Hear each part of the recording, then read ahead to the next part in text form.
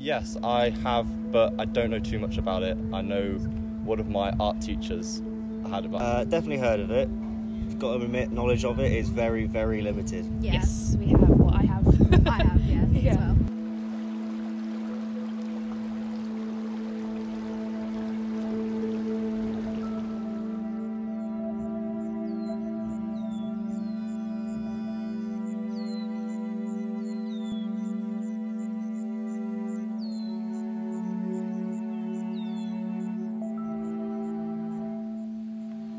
Imagine hearing this sound every day, every week of every year for as long as you live.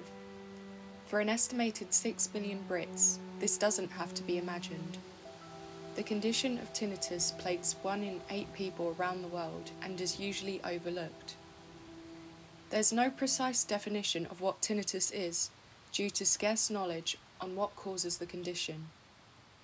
According to the British Tinnitus Association, the definition of tinnitus at the moment may not be adequate to what tinnitus really is. However, the best way to describe this condition is defined as the constant sound within the ear with no way to stop or relax it. For many like Harry and John, every day is a struggle.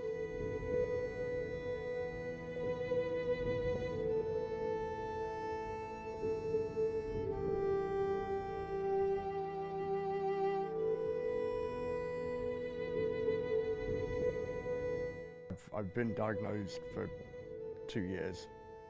It's been a long 2 years, but it somehow, it feels like you don't know when you've been diagnosed with it.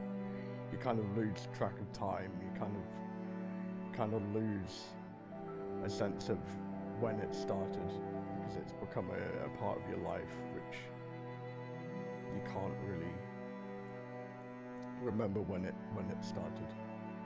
I've had tinnitus for approximately 7 years.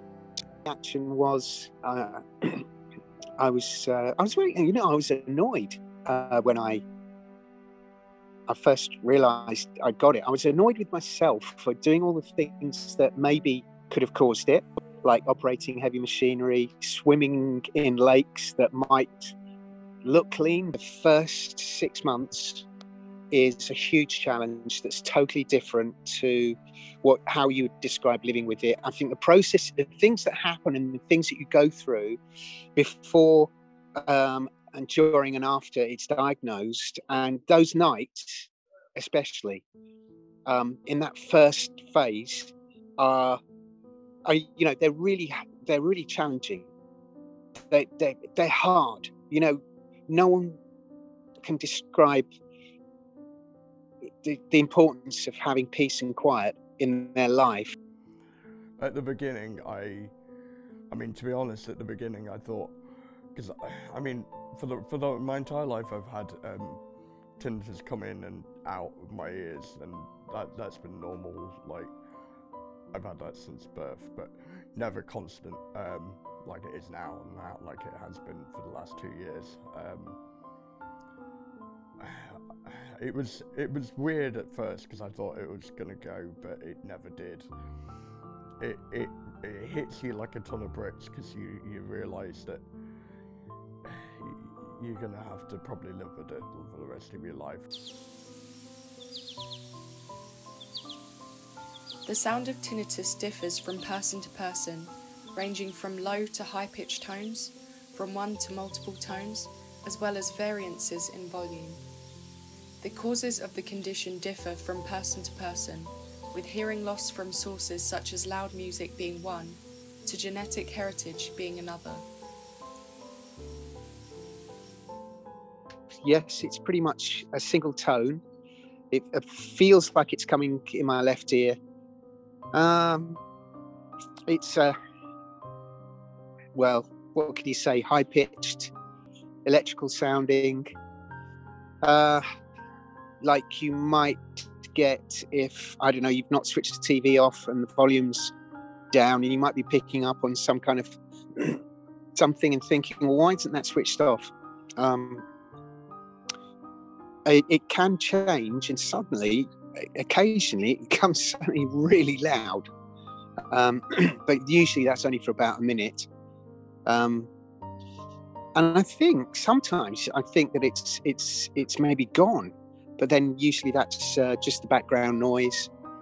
I think it's probably also connected to just my ear, because I think your ear changes with the temperature and things like that. Yeah. I currently hear a low pitch tone as well as a high pitch tone. I started off with the low pitch one in my right ear, and then it went to my left ear as well. And I had that one for about a year, and then I have a high pitch tone sometimes. I mean, it really depends on which tone's dominant is. So which ones I can hear over the other one. Currently I can only hear the low pitch tone, but sometimes I can hear the high pitch. I'd say probably that the low pitch tone is the better one out of the two. The mere fact that so many people have the condition and so little is known about treatments is a shock to many suffering from tinnitus, as the condition is generally described as disrupting in the best cases. This may be due to the underrepresentation of tinnitus within the media or society as a whole.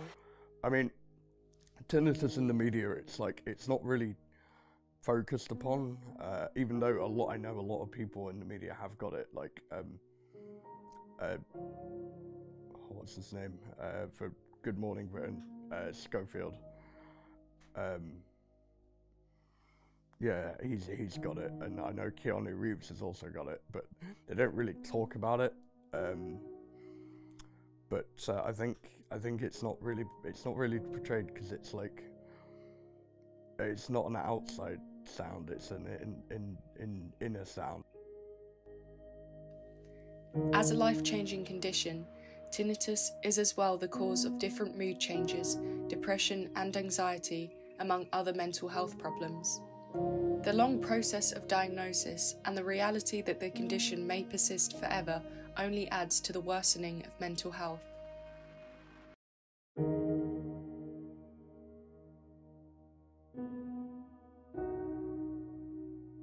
So yeah, it affects my everyday life, because I constantly hear it.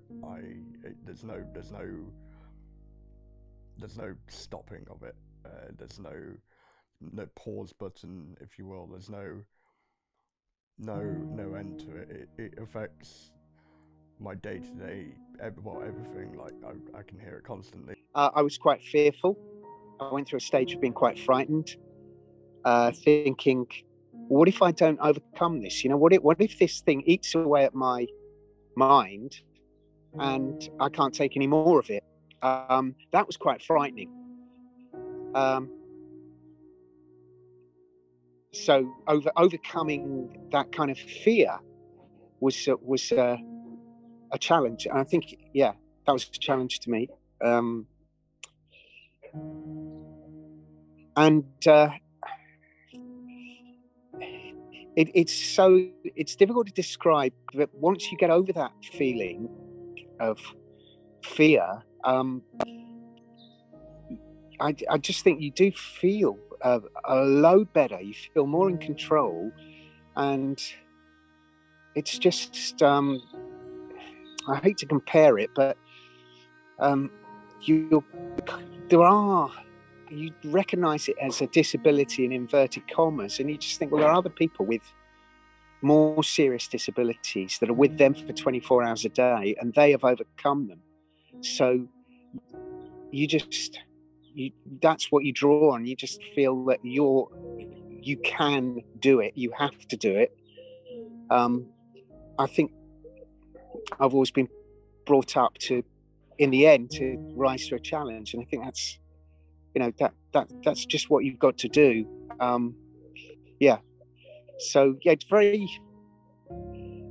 There are practical challenges, but I think probably the main one is your personal psychological challenge to just overcome those feelings of disorientation and fear, and maybe anger. And maybe that kind of anger came out in different ways as well that I hadn't realised. It's only now that I'm kind of reflecting on it that maybe I realised that it can come out like that. Yeah.